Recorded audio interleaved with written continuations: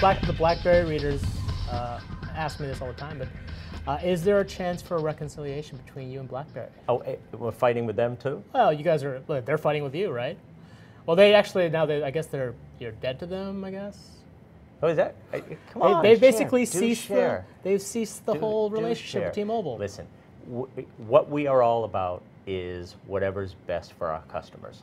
And, you know, for our customers that want to have, you know, a BlackBerry device with T-Mobile, there should be a way for them to have that.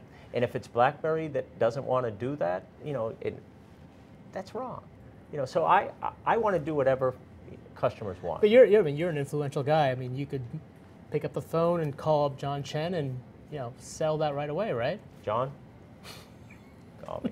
No, come on.